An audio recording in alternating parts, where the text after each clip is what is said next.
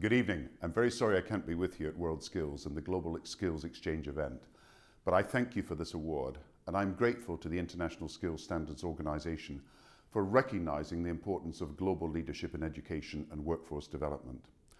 I would also like to congratulate my fellow nominee, Barbara Ischinger, who as Director of Education and Skills at the OECD for over a decade, has made such an important contribution to the international landscape. In my role as UN Special Envoy for Global Education, working with the Secretary General of the UN, I'm determined to make this the first generation in history that succeeds in providing every citizen with access to a high-quality basic education.